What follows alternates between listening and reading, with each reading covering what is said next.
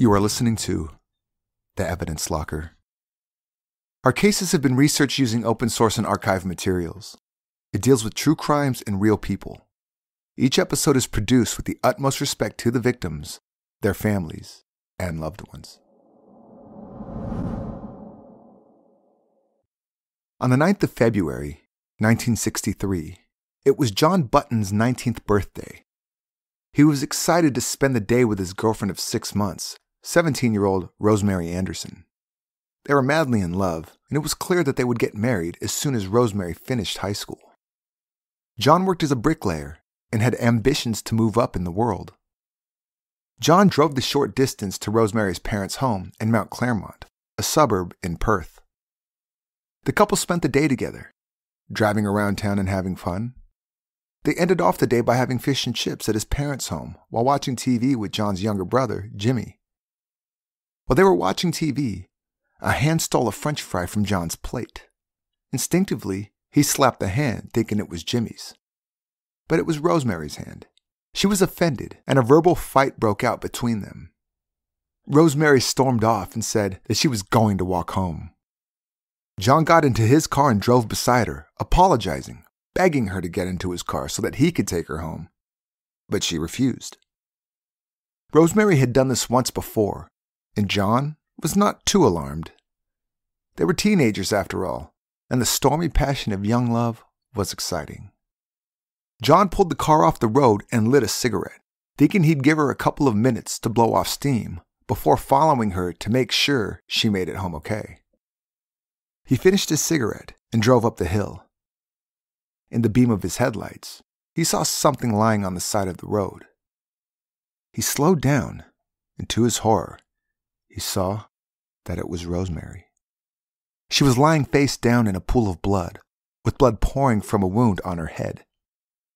Not thinking about preserving the crime scene and forensic evidence, but rather about saving his girlfriend's life, he picked her up, took her to his car, and drove her to her family doctor, who lived a couple of blocks away.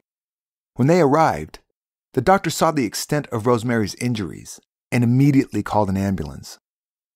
She was taken to the hospital and sadly passed away in the early morning hours of Sunday, February 10th. Police suspected her boyfriend, John Button, had run her over. They knew about the fight, and when they looked at his car, there was a dent and also some blood on the front bumper. John told them that he had had a minor accident a couple of weeks before, but they did not believe him. John had a stutter, and police interpreted his struggle to speak as nervous behavior. He was also in a state of shock and vomited while he was at the police station. After 22 hours of interrogation and physical abuse at the hands of police officers, John gave up. He signed a confession, even though he knew he was not the one who had killed Rosemary. So what really happened to Rosemary Anderson in those 4 minutes on the roads of Shenton Park?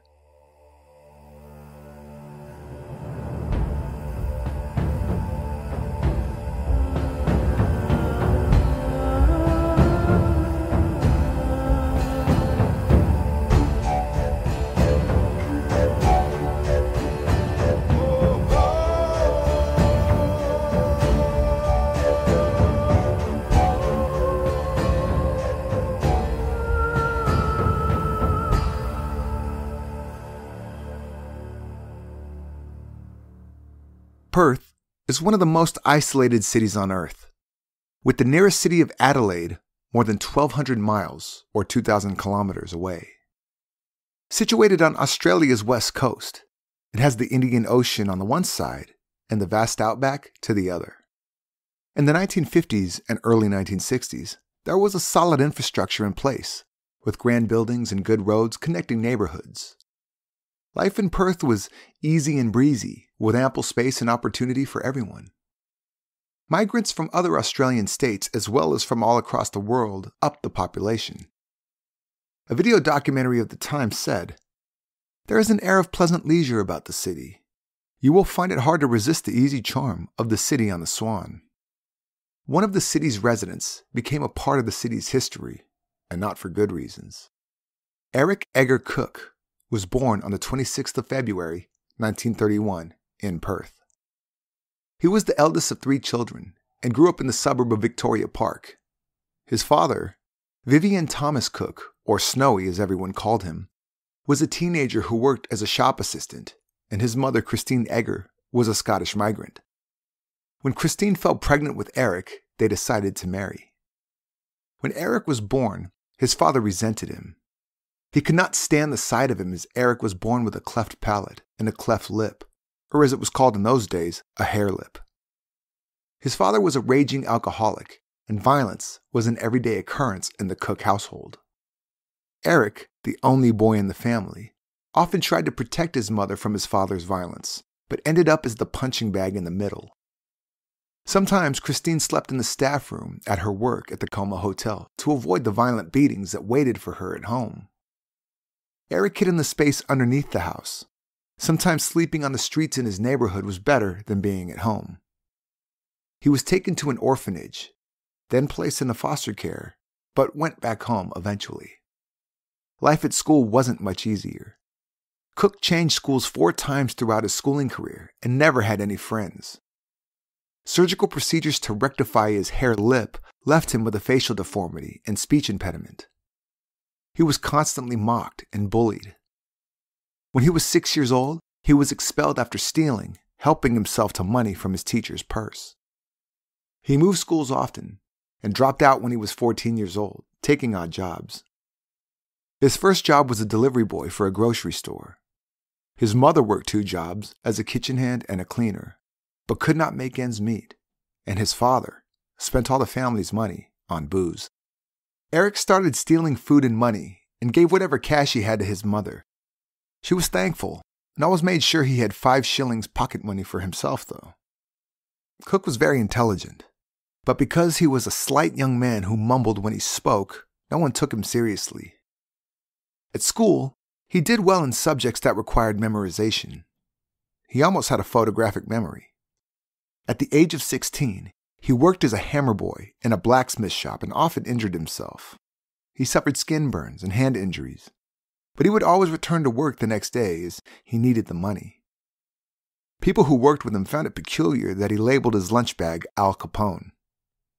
He once landed in hospital after a violent beating from his father. Eric tried to stop Snowy from beating up on Christine, but then the violence turned to him. Snowy bashed Eric's head against the light switch, so hard that he fractured his skull. Eric was hospitalized and took 9 weeks to recover. Embarrassed about the truth, he told hospital staff that he had been in a fight at a bar. He made many an attempt to fit in, but always ended up falling short. He tried out for the choir when he was 17 years old, but he was not selected. Eric couldn't handle the rejection and acted out by burning down a church. He was sent to prison for 18 months. On his release, his crimes continued. He committed petty crimes, arson, and theft. He was arrested again, but paroled after serving only 3 months. As a teen, he often suffered head injuries. Some sources pinned it on his father. Others say it was self-inflicted, as Cooke was accident-prone. Because of recurring headaches and blackouts, he was sent to an asylum. Therapists recommended an operation, which helped him somewhat. His petty crimes continued, and he proudly kept newspaper clippings of his crimes and showed them to other young men he worked with, hoping to impress them and perhaps even make some friends. But again, nobody believed that he had committed the crimes, and he was left to look foolish. Methodist minister, the Reverend George Jenkins, took Cooke under his wing and welcomed him into the church. But it was like Cooke could not help himself, and before long, he was caught stealing from his church friends too. At the age of 21, he joined the military, where he excelled at weapons training. But his criminal record came to the attention of his superiors, and he was dismissed from duty. Desperate to rejoin, he traveled out of state to Melbourne and signed up there. Soon, he was discovered and kicked out again, but he valued his 3.5-month training in weapons and firearms. In 1953, when he was 22, Eric Cooke married Sally Lavin, a 19-year-old waitress. She was a devout Catholic but was so deeply in love with Cooke that she agreed to be married in the Methodist Church. They had 7 children together, 4 sons and 3 daughters. He worked as a truck driver. Their oldest son was mentally disabled, and one of his other children was born with a deformed arm. This angered Cooke, as he felt that he had been dealt a bad hand in life. Was it not enough that he had a deformity and a terrible childhood to go along with it? His marriage to Sally was not a happy one, and Eric was sent to prison for 2 years after crashing a stolen car. On his release, he was again pulled into a life of crime. He read wedding notices, knowing that the bride and groom's families would not be home on the day of the wedding. He was able to take his time in robbing the homes, finding only the most valuable items. He would prowl the streets, stalk his potential victims, and strike when the time was right. Every Friday and Saturday night, he would dress up in a suit and shiny shoes, ready to go out on the town. For the most part, he would go to pubs, hook up with women, and play darts. But there was another reason too. He was known to be the neighborhood peeping Tom. He stalked one young woman, following her home from the bus stop. He tried to make an advance, but she quickly rebuffed it. As an act of revenge, he stole her father's car and ran over another woman. Throughout most of his life, people saw him as the clumsy, mumbling fool. But in stalking people, in sharing their most intimate moments without their knowledge, he felt that he was in control. He was also an experienced burglar, and learning from mistakes made when he was a young thief, he was never caught in his adulthood. He was invincible, and that felt magnificent. Back in the late 1950s, people living in Perth did not lock their doors. They also left keys in their car's ignition when it was parked in the drive. Cooke stole a car almost every night and went out for joyrides before returning them. Many of these vehicles were involved in hit-and-run incidents, but as the victims survived, law enforcement felt no need to chase up on any leads. The owners of the vehicles were even unaware of anything that happened. Cooke later confessed that he did this simply because he wanted to hurt people. In January 1959, he stabbed a South Perth beautician, 33-year-old Penina Berkman. He claimed that she woke up when he was inside of her home, robbing her. He panicked and killed her. It was a violent stabbing murder with many injuries to her face. At the end of 1959, he was stalking 22-year-old Gillian Brewer, a wealthy woman originally from Melbourne. She was the heiress to the McRobertson's confectionery fortune, and her mother had sent her away as she felt Gillian was mixing in with the wrong crowd. As it turned out, Gillian was actually the one who stirred trouble as she was spirited and gutsy. The heiress had quite the reputation for taking men home with her. What she didn't know was that someone was watching. One night, he saw an opportunity to attack. Gillian had been with her fiancé, and he left around midnight. Eric Cooke knew she was alone and decided that this was his time to strike. He stole a hatchet from one of Jill's neighbors and broke into her home. He attacked her with the hatchet while she was sleeping. When all was done, he went into the kitchen and found some lemonade in the fridge. He poured himself a glass, went to sit on the back veranda and enjoy his drink. Refreshed, he decided to return to the room where Jill's body was and continued the attack on her corpse, stabbing her with a pair of dressmaking scissors again and again. On the 27th of January 1963, a series of random shootings took place. It was Australia Day weekend, a time for celebration. Barbecues were lit up and beers were shared amongst friends as the sun set after yet another scorching day in the laid-back city of Perth. Around 2 a.m. in the morning, he saw a couple in a parked car enjoying the view from Cottesloe Beach and having a quiet drink. They were poultry shop owner Nicholas August and his girlfriend, Rowena Reeves, who worked as a barmaid. Nicholas saw Cooke hanging around, looking at them, so he shouted at him to clear off.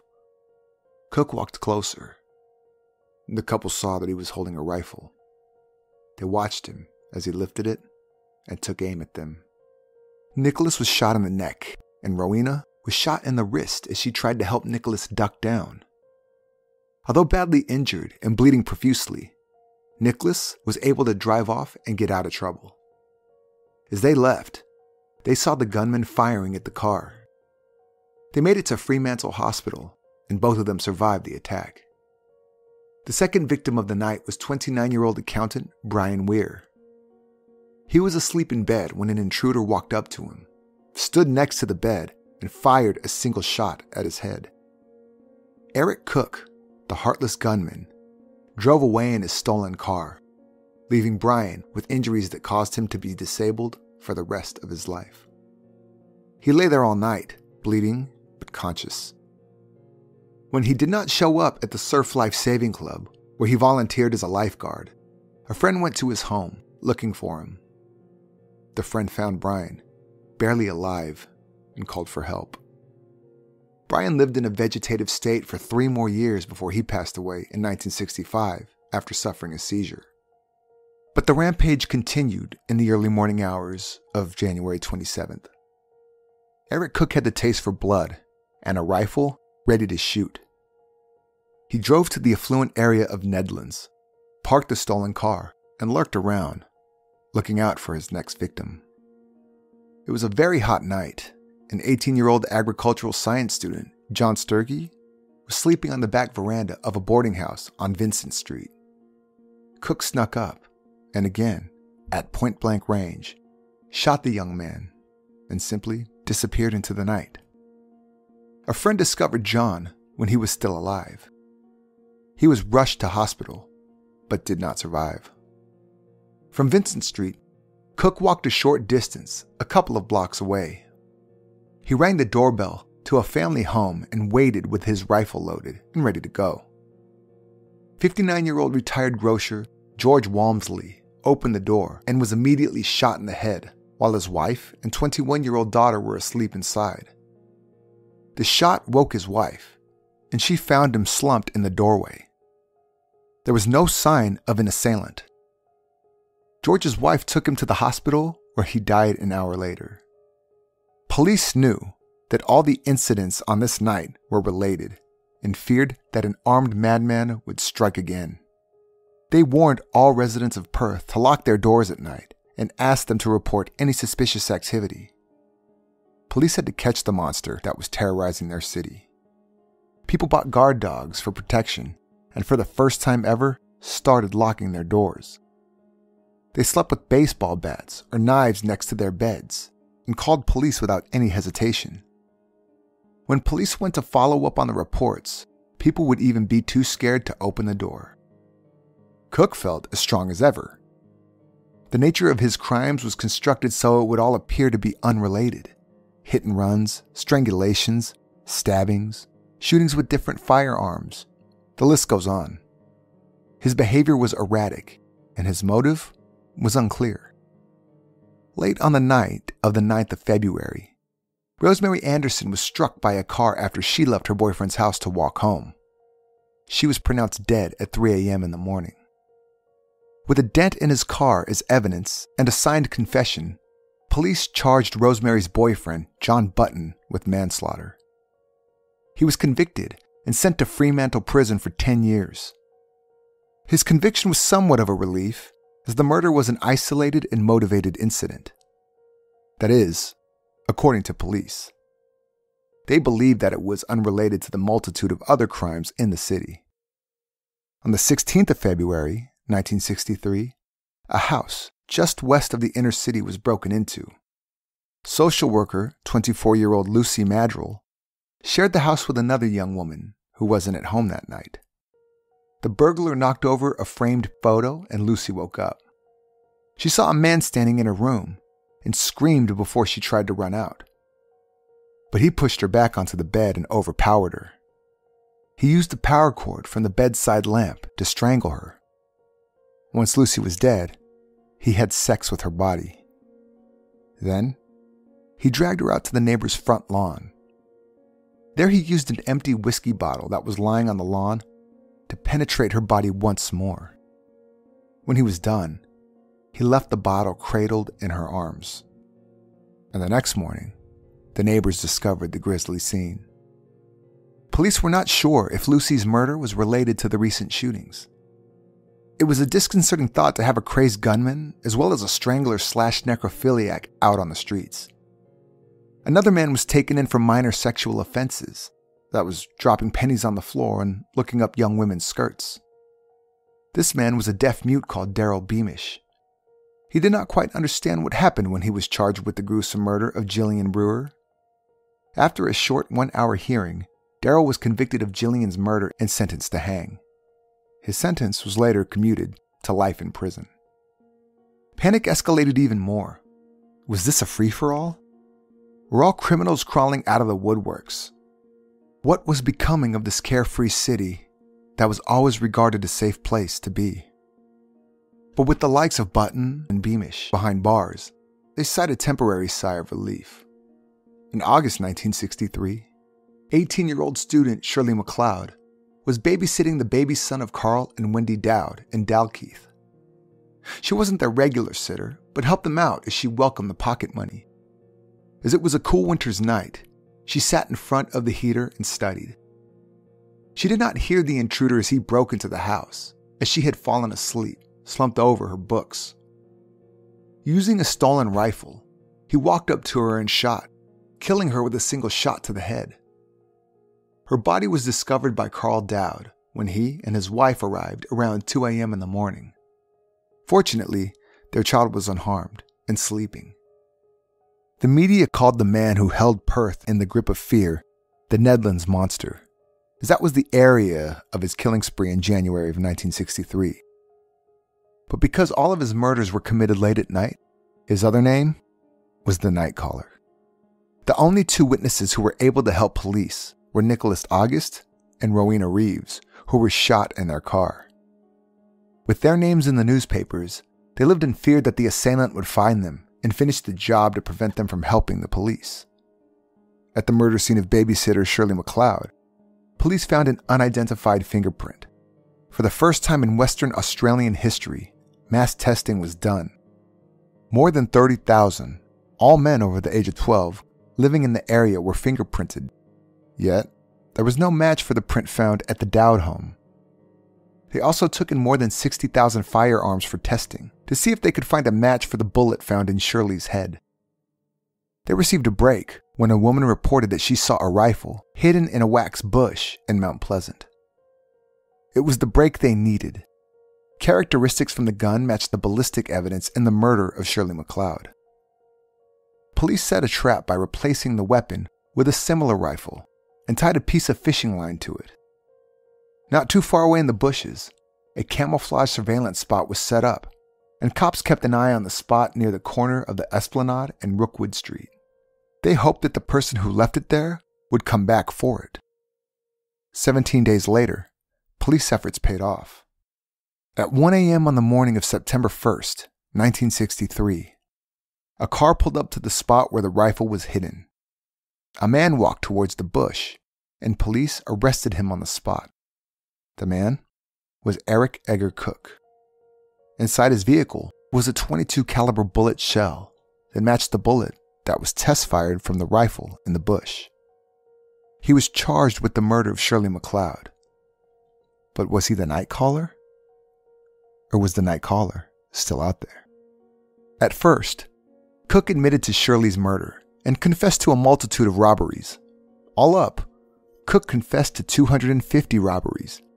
He was able to list all items he stole at each one, even, amazingly, the amount of money and the denominations of the coins he had stolen from each location. Police followed up on all the information he provided, but felt that he still had a lot more to say. Detective Max Baker said to him, "Cookie, you're gonna hang, you know.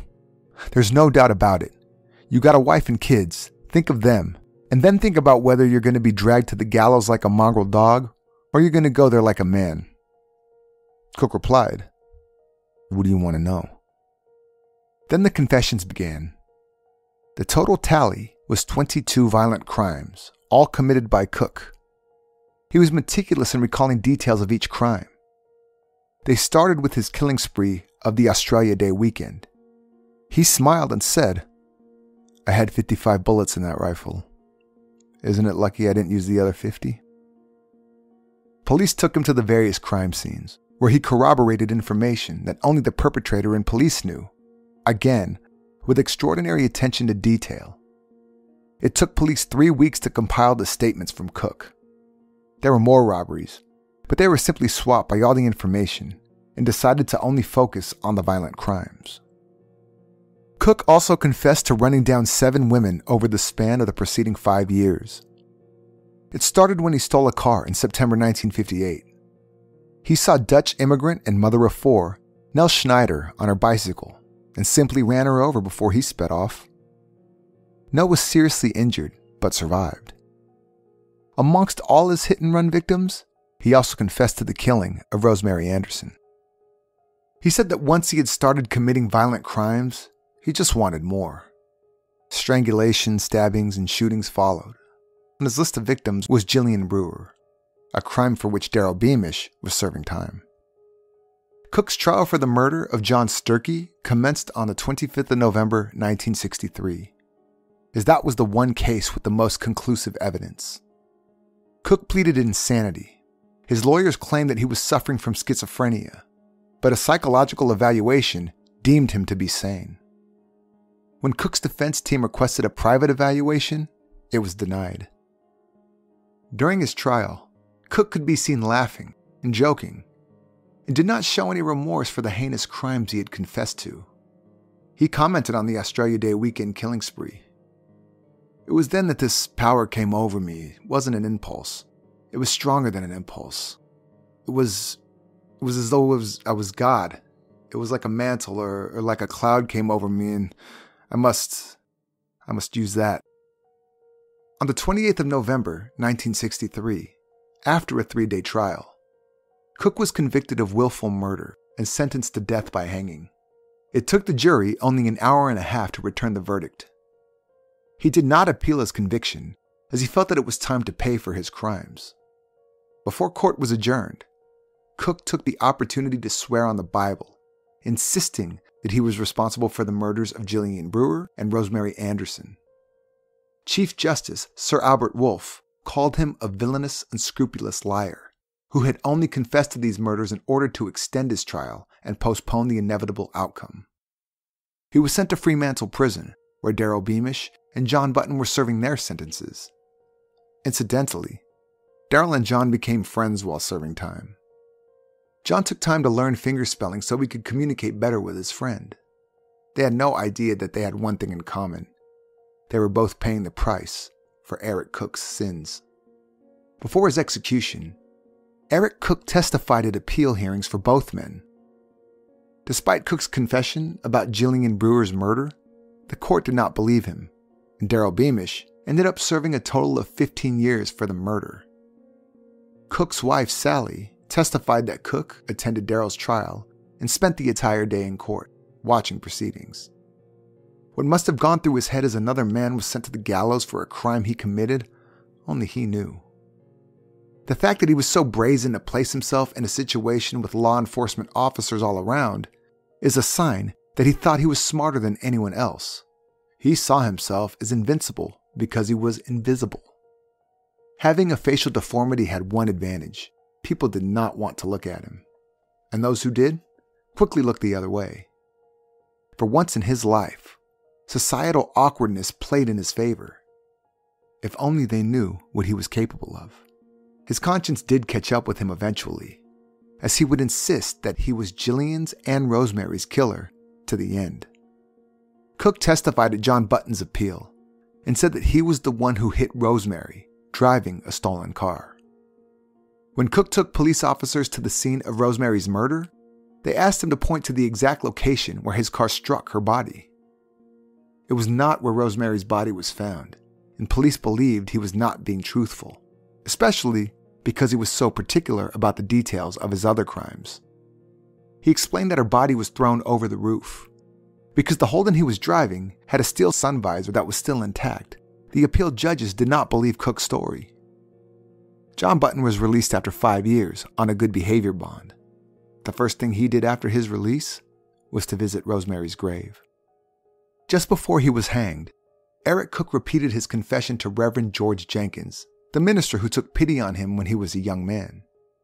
In his last minutes alive, Cooke insisted that he was guilty of Jillian's and Rosemary's murders, and that 2 innocent men were in jail because of it. He placed his right hand on the Bible and said, "I swear before Almighty God that I killed Anderson and Brewer." At the time, there was a strong drive to end capital punishment in Western Australia. Executions usually provoked protests outside Fremantle Prison, but not in the case of Eric Edgar Cooke. Only one lone woman protesting the death penalty kept vigil outside the prison gates on the morning of his execution, October 26, 1964. He was buried in Fremantle Cemetery, above the remains of child killer Martha Rendell, who was executed in 1909. She was the last woman to be hanged in Fremantle Prison, and Cooke the last man before capital punishment was abolished in 1984. Although Daryl Beamish and John Button were free men, they were still convicted felons, a stigma that tainted their future and prevented them to live normal lives outside of prison. Perth journalist Estelle Blackburn was very interested in the case. She wrote a book called Broken Lives, the result of 6 years of research. In her book, she explores Daryl Beamish and John Button's innocence, and her call for Western Australian courts to grant both men retrials paid off. Blackburn and other supporters of John Button made sure the court had no other choice. One vital fact that Blackburn uncovered was that Cooke had confessed to other hit-and-run incidents. Because all his murders were either shootings, stabbings, or strangulations, and because most of the hit-and-run victims survived, he was not charged with anything. Rosemary was the only hit-and-run victim who died.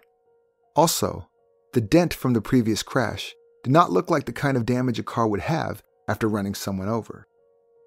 It was a small dent below the front left headlight and above the bumper, with some damage to the front grille. Also, John had reported the crash and there was a police record of it. In 2000, U.S. pedestrian crash expert Rusty Haight from Texas was asked to study the evidence in the killing of Rosemary Anderson. He was looking for damage to the front hood or bonnet, which would be consistent with hitting a pedestrian at a speed of about 30 to 40 miles per hour, or 50 to 60 kilometers per hour. The photos of John's car showed no damage. By conducting crash reconstruction tests, Haight was able to prove that John's 1962 Simca could not have been the car that killed his girlfriend. It was a challenge to find the exact model of car almost 40 years after the incident. They also had to source a Holden, the make of car that Cooke claimed to have driven when he struck Rosemary. They fitted it with the exact kind of sun visor that the Holden had. It was because the lack of damage to the front sun visor that the court decided Cooke's version must have been false. What the crash tests proved was that Cooke's version of the story was 100% accurate. The body would have folded onto the hood and flipped over the roof, exactly as Cooke said it did. When the body made contact with the visor, it simply bent, but did not break. The dummy also landed face down, consistent with how John said Rosemary's body was positioned when he found her. In addition, after hitting the bio dummy, the replica of John's Simca had extensive damage to the hood. No similar damage could be seen from the evidence photos of John's car taken right after the murder in 1963. Each time the dummy was struck, no matter how many times they tried, it landed on its back, not face down. John Button's conviction was quashed on the 25th of February, 2002. Interestingly, on Eric Edgar Cooke's birthday. 3 Supreme Court judges stated that there had been a miscarriage of justice. Despite John's conviction being quashed, Rosemary's parents still blamed him. They would never forgive him. In an interview with Australian Story, Rosemary's mother, Joan Anderson, said, "He took my daughter out, but he did not bring her home." That is something John has lived with all of his life. In that same documentary, he said, "One of the things the Andersons hold me guilty for is the fact that I didn't take care of their daughter that night, that I never brought her home. For that, I suppose I'd have to plead guilty. It was out of my control completely, but that doesn't heal the pain that they've suffered over all these years." Jack and Joan Anderson could reach that point where they could accept the fact that I wasn't guilty of this, it would certainly lift a weight off of my shoulders. I would certainly feel as though this appeal had achieved something a great deal more important than my acquittal of the charge. In the years that followed, the Director of Public Prosecutions talked the Andersons through the evidence and assured them that John Button was innocent, without a doubt. John also wrote a sincere letter to the Andersons. He said that when he was in prison in the 1960s, he wanted to write to them to explain what happened that night, but he was not allowed to contact them. He also apologized for not bringing their daughter home that night. Jack Anderson reacted to John's letter saying, "I must have taken a terrible lot of gumption to write that letter. It's pretty hard, especially after all that time, but he did do it, and I respect him for that. I mean that, sincerely, that I did accept it." Fortunately, John Button's successful appeal paved the way for Daryl Beamish. In 2005, he was acquitted of Gillian Brewer's murder. In 2011, Beamish received an ex gratia payment of almost $500,000 from the Western Australian government, about the same as the amount paid out to John Button. But even though they were acquitted, they could never get the years back, which Cooke took away from them. And even though Cooke repented in the end, that does not take away any of the pain and the strife that he placed Beamish and Button through, nor the terror that held the city of Perth in his grip. He hated the society he lived in. He wanted revenge, and his anger was aimed at anyone and everyone. Males, females, the elderly, young people. His victims were selected at random. He was evil through and through, and this reflected in his crimes. He raped, mutilated, shot defenseless victims, and even engaged in necrophilia. His reign of terror made the people of Perth realize that evil can be anywhere, and nothing was ever quite the same in that once safe and laid-back city. He created a situation of terror. He was Perth's most feared man. Even after he was executed, parents would warn their children, "Lock your doors, lock your windows, just in case Cookie comes." If you'd like to read more about this case, have a look at the resources used for this episode in the show notes. Also, visit and like our Facebook page at facebook.com/Evidence Locker Podcast to see more about today's case. If you like our podcast, please subscribe in Apple Podcast or Stitcher or wherever you get your podcasts. We would also appreciate if you could review the episodes, as it gives us some street cred in the world of podcasting. While you're waiting for our next episode, why not listen to one of our podcasting friends?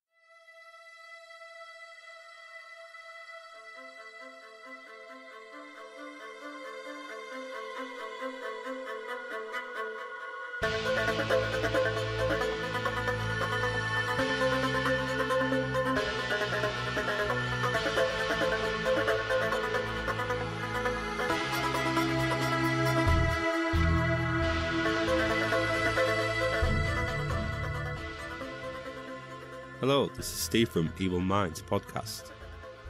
On the podcast, I'll be covering some of the most horrendous crimes ever committed. Some of them you may have heard of, others you won't, but all of them are true. So come and join me every Wednesday as we look at some of the most evil minds that have existed. You can find us on Apple Podcasts, Spotify, Stitcher, or just about anywhere where you get your podcasts from. I hope to speak to you soon.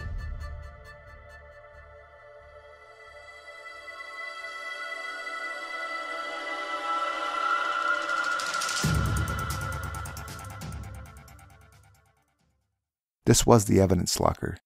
Thank you for listening.